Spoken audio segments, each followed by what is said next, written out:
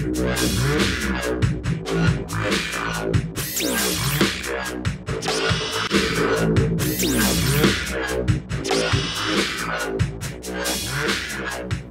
guys, Tim Little here with TacticalBassin. Today I want to talk to you guys about what to bring, what tackle, what gear to bring to a lake that you may never have been to before, or to a lake that you haven't been to in a long time. Now I'm out here visiting some family and some friends, and a few hours away from home, and hooked up my buddy's boat. He's actually working right now. He's gonna meet me out here at the lake in a little bit, but I hooked up his rig and boat, and we're gonna go fun fishing. Now, as you can see behind me, this lake, pretty low. They're pumping water out like crazy. It's a reservoir lake, so it's dropping fairly quickly. So I didn't know what to bring. Do I bring my whole garage, my half garage? You know, what do you bring? So hopefully this video will simplify things for you a little bit. For me, when I am traveling to a lake that I haven't been to, or that I haven't been to in a long time, and I don't know what to expect, I try and bring a little bit of everything. Right off the bat, I'm going to start with topwater. You know, I want to be able to cover the whole water column. So I want to be able to cover topwater to a heavy jig on the bottom. So right off the bat, let's start with topwater. I always bring a topwater rod. You know, it is fall. These fish, you know, Matt and I have done a couple videos recently on the fall transition and finding fall bass. So we'll put a link in the video description for those. But the last thing you want to happen, you get out on a lake or a body of water and you come around a point into a cove and the bait fish up in the back pinned, and they're just blowing up and grenading on them, and you don't have a topwater bait. So I always have a topwater bait on. Now, I'm not going to get into specific baits.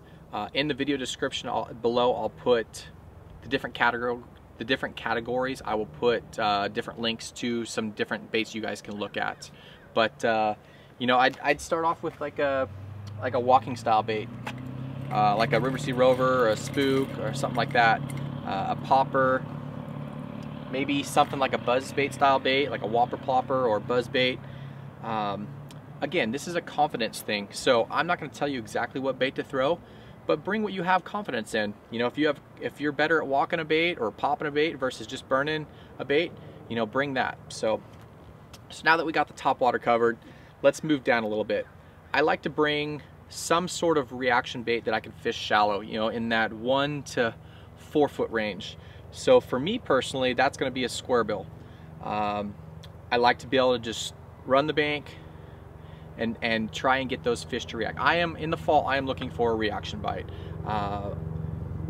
You want to find those schools of fish. So I'm going to go with a square bill.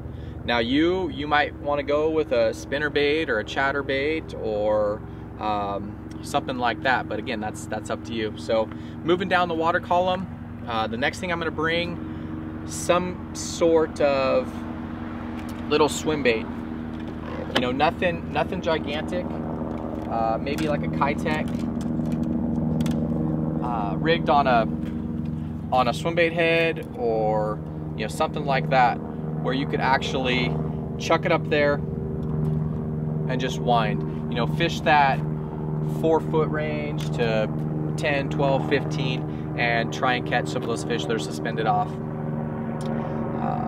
Next, let's move down to the bottom. You know, what are your confidence baits? Do you have confidence in a drop shot? Do you have confidence in a shaky head worm or a jig?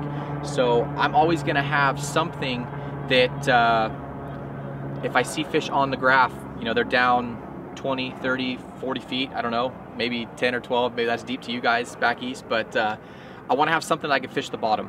You know, these fish are chasing bait. In this lake, they got silver sides and shad.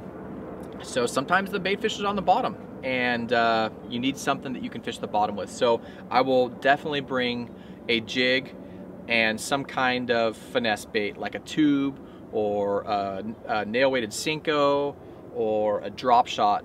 So that kind of covers the whole gamut. It covers, you know, your top water all the way down to the bottom. Some other rods that I might throw in there, a spoon. You guys probably saw the spoon video. When they want a spoon, it's lights out, and there's nothing you can really do besides throw a spoon to catch them, and it's a lot of fun. So I'll probably bring a spoon, and if I need to, I'll throw a big bait.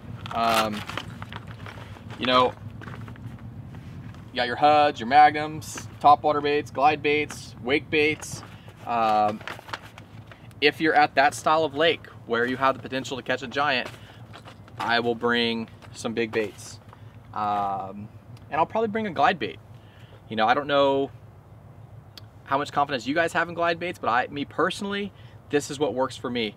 If I come up to a spot where it just looks right, it looks like that should be the spot, you know, the juice, I'll throw a big bait. I'll throw a big topwater bait, I'll throw a big swim bait, or I'll throw a big glide bait. And that's it, guys. I mean, you can see, I don't know, we got a ton of rods on here, but a lot of these are Wes's. But that's how I approach a lake that I haven't been to in a long time, or that I haven't been ever. As far as soft plastics, you know, I'll throw my confidence baits in a bag. You know, I'll throw my Senkos in there, my Kitex, my jig trailers. I just have it all right there, so easily accessible.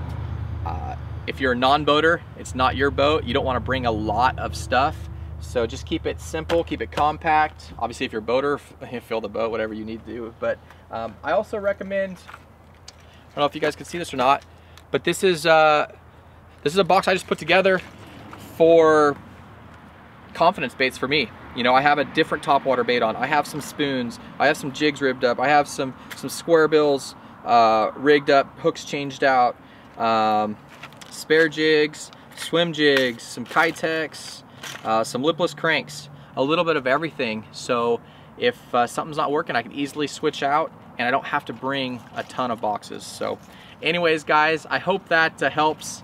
Like I said, I didn't get too in depth on specific baits themselves. Stick with your confidence baits, and it should work out, guys. Remember, guys, like the video, hit the thumbs up, subscribe to the channel, and we'll talk to you soon. Have a good day.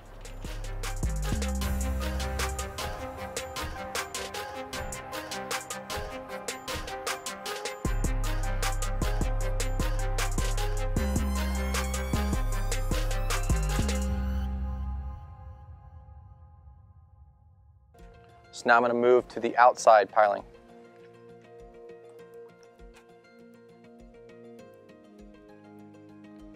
There's one. And when I hit grass, I'm popping it. And when it's like dragging something by a cat. They're not looking at the bait. When that thing rips through the grass and that thing pops up, the fish, it's just an instinct. They eat it. So I don't think they care about seeing the braid. I think that it's just something that triggers in their head. They're reacting. You're getting that bite. When you